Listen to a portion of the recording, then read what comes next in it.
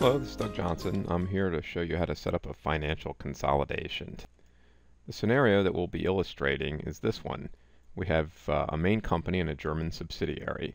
The main company has a base currency of US dollars. The German subsidiary is based in euros.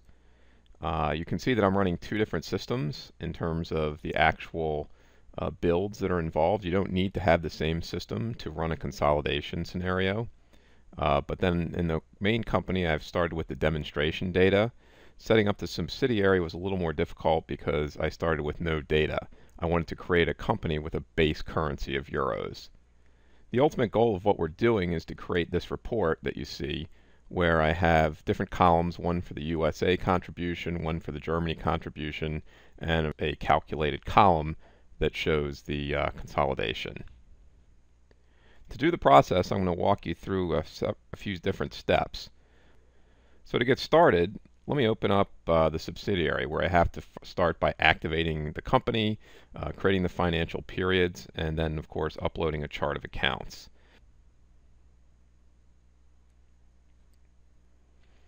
So when I first started with the system, I was with a blank system. I had to go in and activate several features. For this particular instance, I had to activate branch accounting, and then it was important that I had multi-currency accounting as well as sub-accounts. The sub-accounts are required because I have sub-accounts in my main entity. Once I had activated that, I was able to go in and create a set of financial periods in the general ledger. Fairly simple and straightforward to do that. I started by creating a financial year. After I created the financial year, my next step was to go ahead and upload a chart of accounts. I'm not going to take you through everything that I did right here, but it was pretty easy because I went to one of my other companies and downloaded the chart of accounts and then simply used the upload feature to upload this particular one. So at this point, we were able to activate the company and we were able to upload our chart of accounts. To create the currencies, I had to go into, once again, my subsidiary. So let me pull that up. And you create the currencies in the currency management area. So in the setup, I go to the screen called currency, and I would set that up, the different currencies that I had. Of course, this explains why I had to do the chart of accounts first, because I had to enter the accounts and sub-accounts into these screens to get those currencies created.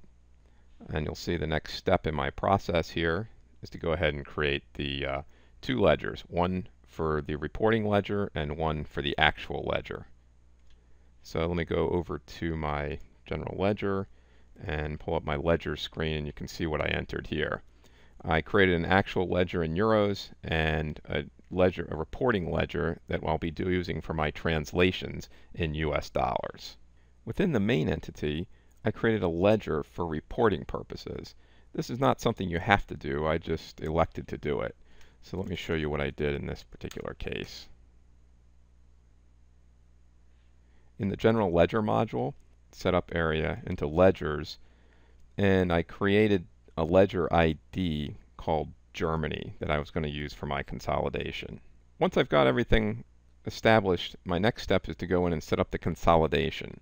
Once again, this occurs in my main entity, so you'll see that there's this screen called Setup for Consolidation. Within the consolidation setup, I've created two examples. Consolidation ledger that I just created. I called it the consolidation unit of Germany. Then I had to enter my username and my password from my subsidiary company, as well as enter the URL. At that point, I go use a synchronize function. The synchronize function makes sure that all of the chart of accounts from your main entity, as well as from your subsidiaries, are synchronized and passed to one another. After I've done that, I then can go in and find the source ledger that I'm going to use from my subsidiary and enter that, as well as fill out and start and end periods. At this point, I've been doing some work in the system. So once I've set up my consolidation, I went back to the subsidiary to map my consolidation accounts in the chart of accounts. So let me go show you where this occurs.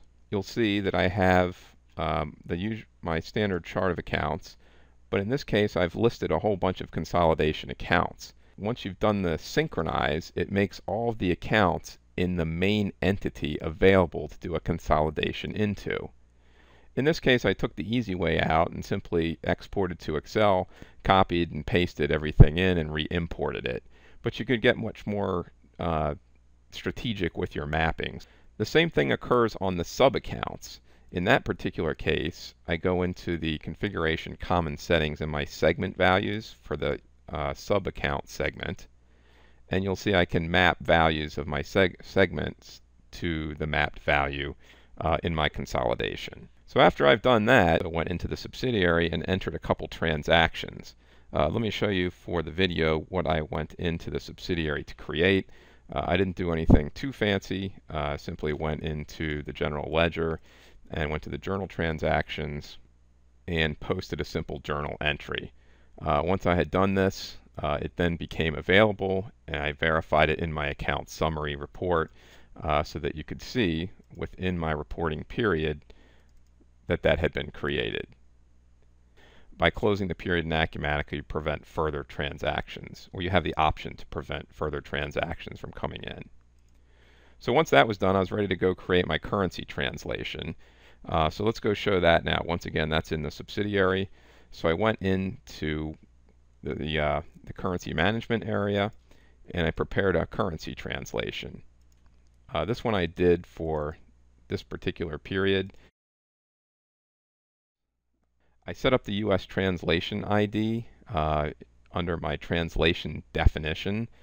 You can see that I've set that up so that it takes things from my actual ledger, converts it to my US dollar ledger, and I've basically just gone from all accounts and sub-accounts. I haven't been too specific about what I'm doing. So if I go back here once again to my prepared translation, once I run that, I get a batch that can then go ahead and be released. So I've already done that in this particular case, and it created the journal transaction for the entry. And then you'll see that if I go back to my account summary screen, that once that was done, there's what my translated account summary looks like. So now I'm ready to begin my consolidation. And I take my consolidation area, import the consolidation data. In this case, I did it using Germany, but I could have done it using another one.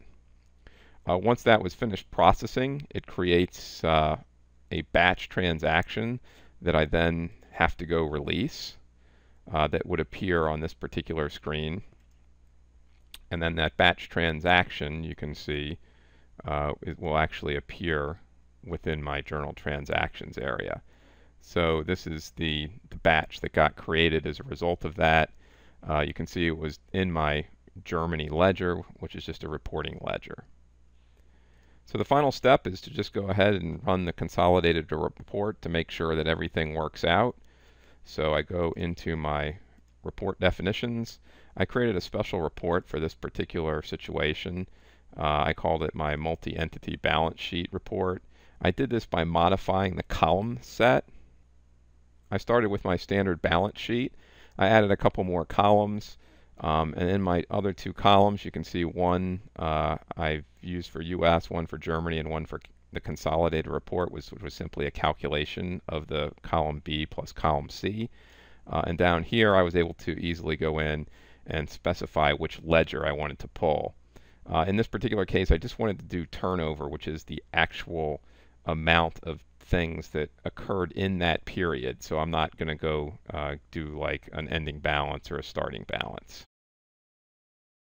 I modified an existing report, and if you go, you'll be able to see what it looks like. The period in question was July, so I can go run that. And there's the result of my report.